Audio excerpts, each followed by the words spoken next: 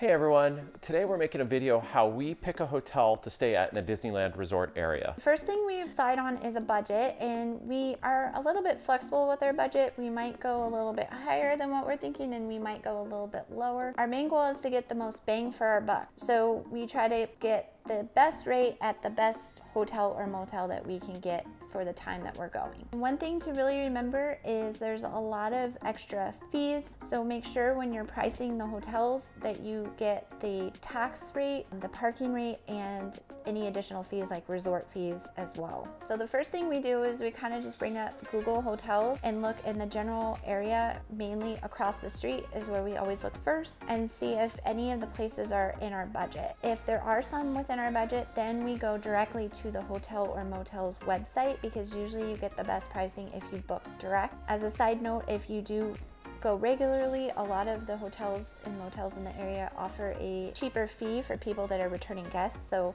that's always something to ask for as well. Once we kind of narrow down our choices to 2 or 3, we also do look a little further out of the walking distance area to see again if we can get more bang for our buck. And the most important thing to consider if you're looking further away, not within walking distance, is to add in those fees for transportation. So if you're going to take ART, or if you're going to Uber and Lyft, or if you're going to drive yourself and pay the $25 parking fee at the Disneyland Resort, make sure you add that into your total cost. And one thing to also look out for, a lot of the hotel fees are hidden or out of date on the website. Go ahead and contact that hotel that you pick and find out and confirm what the parking resort fees are. Next up, we're going to be discussing the amenities, and the 2 major amenities we'll talk about are pools and included breakfast. First off with pools, some hotels do have new regulations surrounding the pool regarding COVID, so you have to make a reservation and you're allowed maybe 2 hours a day, and other pools do not have those regulations and it's just a free-for-all. You need to find out what the pool policies are if the pool is an important amenity for you. Additionally, the same applies for included breakfast. Some hotels have canceled their included breakfast, others have changed their breakfast offerings because of COVID, and if this is an important amenity for you, we encourage you once again to call and confirm what exactly the hotel is doing for their breakfast, because a lot of the websites are out of date. Once we've narrowed down our choices to 2 or 3 hotels or motels, the next step we do to make a decision is to do as much research as possible. So we look on TripAdvisor, we look on Yelp, we look on Google, we search Disney forums if there's any recent reviews for the places we're looking at, and we just try to read as many reviews as possible.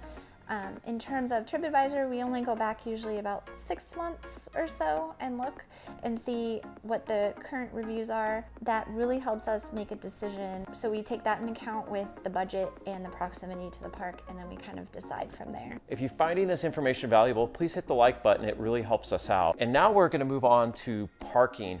Parking has dramatically changed in the Disneyland Resort area, and we actually didn't believe this at first, but the parking lots are packed full of cars.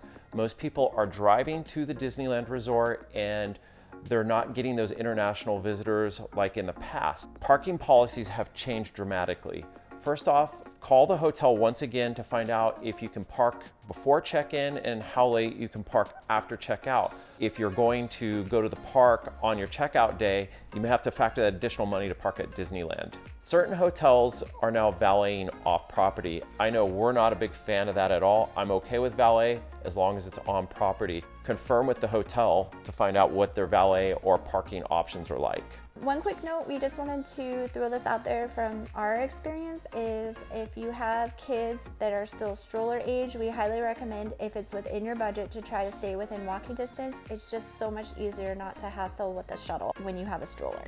And if you have any comments or questions about this or any other topic, leave them in the description below. We'll get to them soon. Thank you again. We'll see you next week.